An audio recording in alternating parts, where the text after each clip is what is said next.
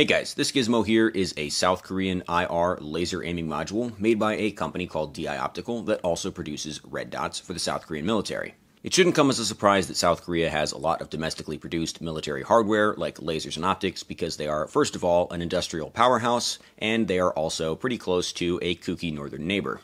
What might be a little surprising is that you can actually buy a lot of that stuff, even though nobody really thinks of South Korea as being a source of lasers and optics. We're getting pretty used to Chinese exports. Holosun makes a bunch of lasers and optics that you can buy readily on Amazon. A lot of electronic sites used to come from Japan, not so much anymore, although a lot of circuit boards in American-produced optics are still made in Japan, as far as I know. Japan is also where optical quality glass comes from, so a lot of scopes are also produced in Japan.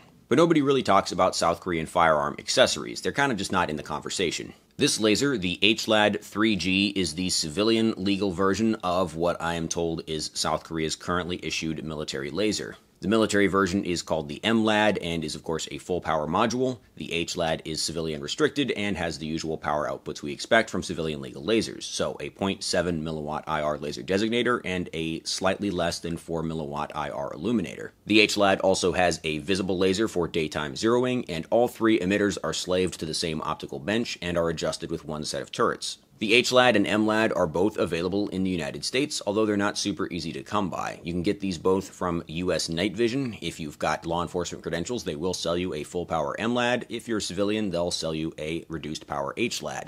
There's not a lot of on-paper appeal to this thing, though, because it's really expensive, but it's still just a civilian legal laser unit, essentially exactly the same as a Holosun LS321.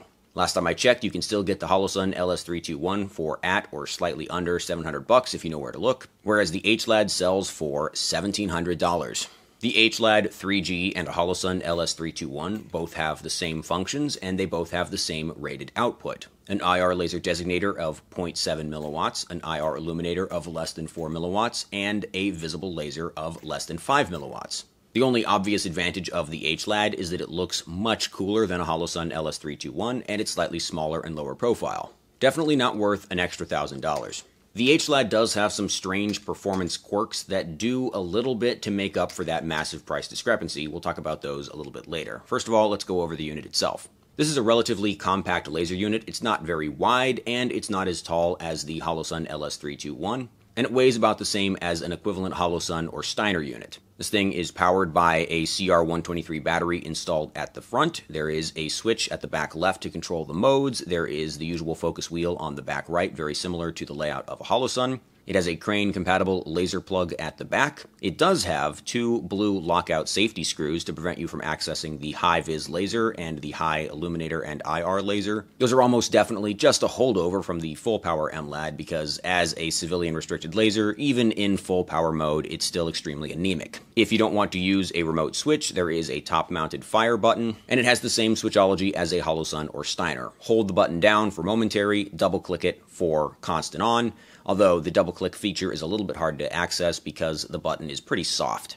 In terms of form factor, the HLAD has two advantages over the Holosun LS321. First of all, it sits off to the right side of the rail, so this will clear a front sight base, unlike the Holosun. The Holosun multifunction units like the LS321, LE321, and the 420 series don't have a centerline laser and illuminator. It is slightly offset to the right, but not offset enough to clear a front sight base. You'll get quite a lot of splash from both the laser and the illuminator if you try to use one on a rifle with a front sight. If you don't have a front sight, then the Holosun form factor is pretty good. It gives you less mechanical offset to worry about, and it also keeps the laser perfectly centered over the top rail, compared to the HLAD, which hangs off pretty far to the right side and not at all to the left side. The other nice feature of the HLAD versus the Holosun is that instead of the shitty QD lever that Holosun uses on all of their lasers, this just has a regular crossbolt and thumb screw. It's way more durable long-term, and it also allows you to put quite a lot more torque on the rail and get a much more solid attachment. Properly tightening it, though, requires creative use of a screwdriver or some kind of a spanner head wrench because there is some sort of a little plug inside of the nut that prevents you from tightening it fully with like a coin or a screwdriver. I have no idea why they do that, but it's also a problem on one of the DI Optical red dots that I've been testing out.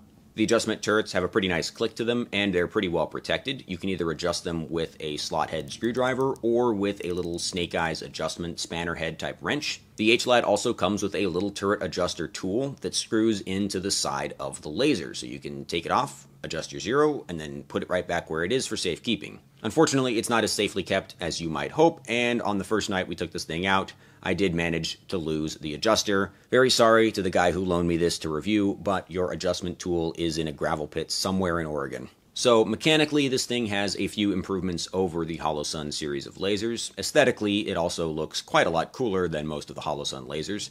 This has a matte, non-reflective finish, unlike the extremely shiny finish on the LS321, but it's still just made out of aluminum, not like the titanium bodies of the LE321. I think if I could get my hands on the full power version of this, I would like it quite a bit. This thing is the right form factor with the right controls and switchology. I like the positioning of the focus wheel. I like the fact that all of the emitters are on one optical bench, unlike, for example, the D balls that have a split arrangement with the illuminator on one side, the lasers on the other. Similar to the Holosun lasers, you get all three emitters packed into one side of the device and covered by one very robust rubber lens cover. None of that really matters though, because the version of this laser I can get without law enforcement credentials is the HLAD, not the MLAD. This one has the same power output as a Holosun, but it costs an extra $1,000. Or does it? The actual performance of the HLAD is not what you expect from just reading the spec sheet. That's good and bad. The bad is that the visible laser component of the HLAD is much weaker than any other visible laser I have access to. It doesn't even compare favorably to other civilian legal visible lasers. The IR designator and IR illuminator are also pretty weak, very similar to the performance of the Holosun LS321. The difference is that the HLAD, for some reason, can focus down much, much tighter than a Holosun LS321 or even a D-Ball A3 or I2. The illuminator on the HLAD at its most unfocused is still very similar to full focus on a Holosun LS321. Focused all the way down, it gets extremely tight. Not quite as tight as a full power PEC 15 or a full power D-Ball. Those can focus down so much that they essentially turn the illuminator into a second laser designator. But still significantly tighter than, for example, the 2-degree spill on a D-Ball D2 or a MAL C1 at full focus, and no comparison to the illuminator focus on a civilian legal D-Ball or a Holosun laser. It's crazy how focused the HLAD illuminator can get, which should allow it to make better use of that less than 4 milliwatts illuminator performance than, for example, the Holosun LS321 or a D-Ball I2. There is just one catch though. The illuminator pattern on the HLAD is so uneven that even when you focus it way down and you think you're getting a much brighter hotspot, mostly what you end up with is a very bright ring around the outside of the illuminator and not a lot of illumination in the center of the pattern. This isn't the same issue as the speckling and petri dish effect that you get on a lot of D-Ball illuminators, and it's still certainly bright and focused and even enough to outperform the Holosun LS321. But it's still pretty clear that having the ability to focus the illuminator down to that level isn't really all that useful if you don't have the horsepower to back it up. I found that the illumination on the D-Ball I2 was significantly more usable. It's brighter overall, and it's a very clean, even pattern, and that makes a big difference. When I first started testing the HLAD, I thought that increased illuminator focus would give this thing improved range over a D-Ball I2, but it turns out, in practice, to have a slightly reduced effective range. The D-Ball I2 is still the most effective of the civilian legal laser-based IR illuminators. I know that's a lot of caveats, but that's sort of the market we're playing with. And even that probably will only get you out to about 100 yards maximum. If you want to go farther than that, you either have to dip your toes into the gray market or invest in a very expensive or very bulky unit like a MAL C1 or a D-Ball D2. So overall, I really cannot recommend the HLAD unless you happen to get a really screaming deal on one, and by that I mean you're paying more like $1,000 or less, not $1,700. That seems outrageous for the performance you're getting. The form factor is good, the build quality seems to be about on par with the Holosun, which is to say slightly better than a Steiner unit.